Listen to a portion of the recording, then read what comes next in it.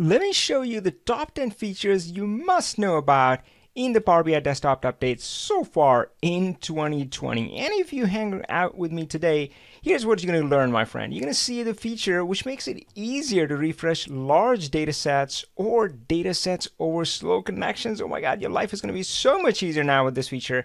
You're going to see something which takes the good old slicer to a whole new level. And we have a feature which leaves bookmarks in dust. If you loved bookmarks, well, you're going to love this even more.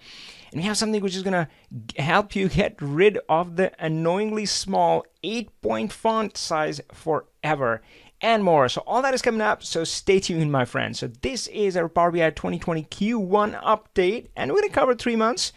January there was no update, so we have for you December 2019, February 2020, and March 2020 in this quarterly update. Let's get things started with number 10.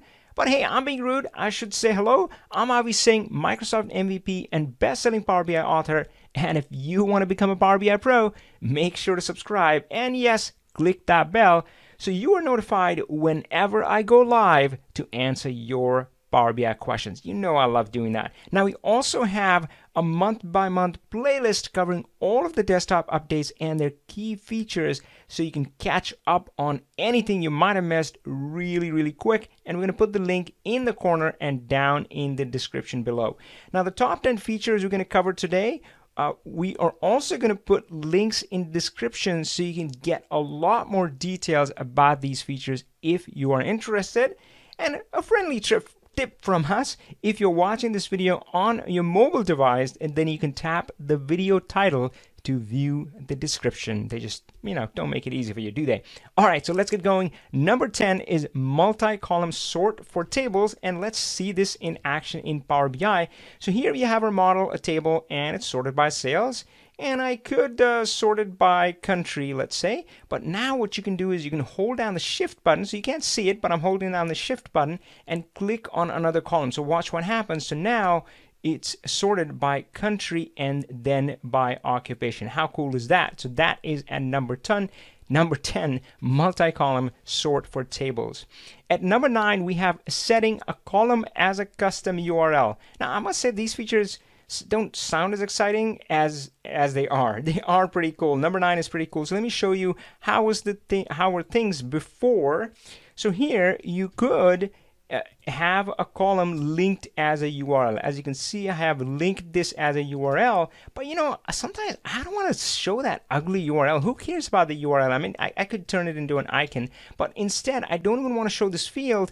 I just want to link the name of the country to the URL that I have stored. And you can do that now, which is exactly what I've done right here. So you can see if I click this, well, it opened a different screen, but you get the idea. So that URL opens. So let me see if I can show you really quick how that's done.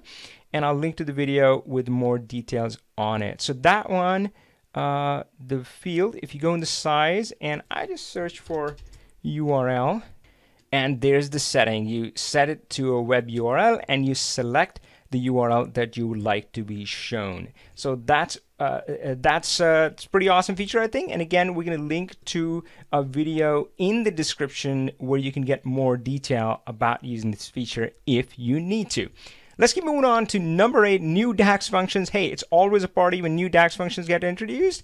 And this time we have 3. We have coalesce, and we have first non-blank value and last non-blank value. Coalesce, for those who come from SQL background, they're pretty familiar with this function, and essentially it's a more elegant way to do something like this. So earlier you would say, oh, if this is blank, then use that, otherwise use this. And coalesce just makes it look a lot more elegant, and you can also use this for multiple values. So you can say coalesce, actual sales, rejected sales, 0. So check this. If that's non-blank, show that, else move on. So so more elegant way to show that. What about these ones? I will say that this got me for a spin a little bit. I'm like, what's the difference here? Well, let me show you what's the difference here. Now, they do look similar, and we're just going to look at one, the first non-blank. First non-blank and its cousin, first non-blank value, and the syntax looks similar, and you would use it in a similar manner as we have here, first non-blank, customer, column, and sales. But let's see this in action. So here we have customer and sales.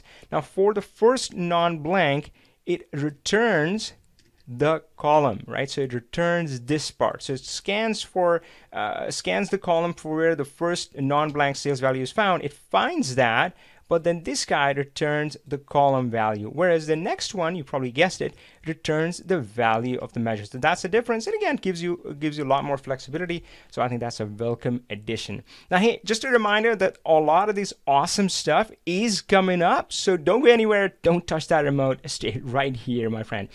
And hey, a shout out to our #1 ranked Power BI tutorial. So if you're just getting started or keep getting stuck in Power BI, then make sure to check out our tutorial. We're going to link to it in the corner and down in the description as well.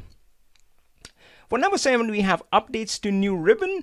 And the actual updates are pretty minor, but I must say I had to call it out because I'm so in love with the new ribbon. So the new updates mostly are around these small icons, which make it similar to how the Excel interface is. And there's also some keyboard navigation. As you can see, I can use my keyboard and keyboard keys to kind of navigate through this, which makes it more accessible as well. So cool features, but overall, as I said, I'm kind of in love with the new ribbon, and I love the direction it's going in, where they're kind of making it pretty similar to Excel, which is a great interface and makes it easier for us to go back and forth across tools. So hey, if you love the new ribbon, then give a shout out to the Power BI team in the comments down below. #6 is the enhanced dataset metadata. As I said before, these features, sometimes they don't sound as exciting as like, wow, what is that? This is gonna put me to sleep. But trust me, this is exciting stuff, and I'm really, truly excited about this stuff. So what is this about? So the PBIX file that so far that has been stored, its structure was not similar to SSAS Tabular, which is the big cousin of Power BI desktop files. But now with this feature, you can make that structure to be similar to that. What does that give you? That essentially gives you portability between Power BI desktop and SSAS Tabular. Now, if for those who may have worked with this using Power Pivot models, they remember that the portability between Power Pivot and SSAS Tabular, where you could just right-click in SSAS and say, I want to import a Power Pivot model in my SSAS Tabular. Now, for those folks who have no idea what SSAS Tabular is, really this is the distinction. And so business users typically are going to be working with Power BI Desktop, whereas IT works in bigger systems and they use different tools, SSAS Tabular. But earlier, when the dynamic was this business versus IT and they were fight with each other and try to control each other and all of that stuff, nobody was happy. But Power BI is really showing the way of how these two units, which are part of the same company and have the same goals, can really work together. So again, kind of a small shift here, small feature, if you will, but one of those things where giant step for mankind, right? So that's what's going on here. So that's #6, enhanced dataset metadata, and again, we can link to in the description where you can get more details about that. #5 is dual access for line charts, and this was a long requested feature, I understand. And so earlier, if you did a line chart and you had two values which were wildly apart, as we have in this case, you can see we have the sales, which is in thousands, and purchasing customer count, which is much smaller, and the smaller line is pretty much flat line down at the bottom, pretty useless, can't do anything about it. But now what you have is a second y-axis. Well, here, actually, let me select that second visual. All right, so there you go. So you can have sales on one y-axis, and you can have another measure on the different dual axis, and you can see the results are so much better, right? So it's not a flat line anymore. So that is #5, dual axis for the line chart. And we are in for the good stuff now. So the next feature is what's going to help you get rid of the annoyingly small 8-point size forever. And drumroll, the feature is theming update. So this is what I'm talking about. Okay, I kind of exaggerated slightly. I realize it's not 8-point font. Maybe I think it used to be, but now it's 10-point font. It's often still small, and I often don't like starting off as that. Well, you can change that default now very easily by going to the View menu and going in here and selecting Customize Current Theme. And there are lots and lots of options here. So I was just kind of kidding around changing the text. You can actually change a lot of different things really easy. Now, this was something which was really tricky to do earlier, but now, of course, with this preview feature, it's really super easy. By the way, just a general reminder for any preview feature, this being one of them, you have to turn it on in the option settings. You're probably familiar by that for now. All right, so here we can say text general, and I can just increase that to something larger and watch what happens to this table. It gets much bigger, but that's not it. The best part is that even if you build a new table, it's going to have these settings, so you're not going to have to change it again and again. So certainly I love this feature, makes changing themes very accessible, and we're going to link to that in the corner as well, where you can get more information about this feature. So number 3, this is something which is the better than bookmarks. You're like, what are you talking about, Avi? What can be better than bookmarks? Well, it's certainly an improvement, and what we have is new action types for buttons. So it lets you do what you could do using bookmarks, but it just makes it a lot easier to do this and a lot faster. And hey, we love fast, right? So let me show you how this is set up. So here, let me show you how it's kind of working. So here we have some sample report with navigation, and somebody can click on category 2 and go to that page. And what it's basically doing is down at the bottom, you can see it's navigating to these different pages, 3 ABC, and I can click around at 3, and that's taken me to this page, and of course I can click back and forth, right? So that's how it's set up, and you could do this earlier with bookmarks, but now if I go to one of these buttons, and I'm going to show you the value, which is all about action, isn't it? So you can link, and there are new selections here. You can do page navigation. There's actually a drill through option here as well, which is also pretty cool. But so yeah, so it just makes it a little bit faster than bookmarks. So that's definitely you should check it out. And hey, we're going to leave a link in the description where you can find more details about that if you like. So what can be better than bread? Well, sliced bread. But what can be better than slicers? Well, let's take a look at that. So this takes Slicer to a whole new level, and this is a number two feature, which is Hierarchical Slicer. Try saying that 5 times fast. So this was available as a custom visual, but I don't know if you're like me, but I like staying with the standard visuals. You know, it's a little more comforting. So here we have a regular good old slicer, but you don't realize that it's now on steroids. So it's just a regular good old slicer, but earlier you can only add one value in the field while over here. But now let me go back and watch what happens to the slicer right here. So as I add more value, so here what I'm going to go is add country, and watch what happens to the slicer. It automatically changes to a hierarchical slicer, and I can do more. I can bring in kind of region, and now even that expands, and I can make selections at any level. So I can select either the whole United States, or I can go in there and just select a few, and yeah, it really works well. You can also use the control mouse click to have different selections and so forth. So that is our number 2 feature. What do you think about that, guys? That's pretty cool.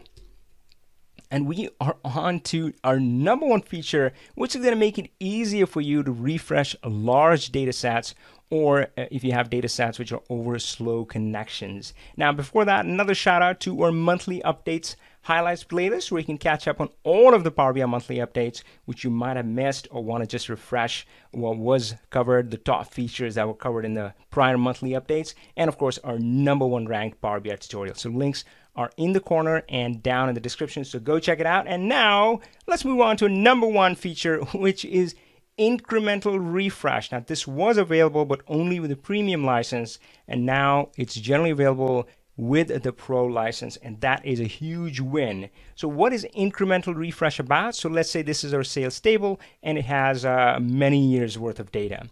Now with the refresh, every time you refresh, it's going to pull in all of that data. But the thing is that most of the time, the historical data doesn't really change, and that's where incremental refresh is a lot smarter. The way you can set it up is you can say, hey, all of the old data, that's not going to update every time. So just pull it in once and then don't touch it. You don't have to touch it at all. And when you do a refresh, just do an incremental refresh and just bring in the current year and just refresh that part. Now, of course, this is very flexible, so you can change it to say only refresh the current month. Before that, just leave it as is, or current week or current day. So we're going to put a link in the description down below where you can and where you can find more details about this feature. So those were the top 10 features for Power BI Update 2020 in the Q1 so far. What do you think about it? Which one was your favorite? Do you think we got it right? Do you think we got it wrong? Were there something that we missed? or are there features that you would like to see in Power BI which are still missing? We would love to hear about that from you, so leave a comment and let us know. Keep watching our next videos and make sure to subscribe and click that bell, and I'll see you next time. Until then, power on, my friend.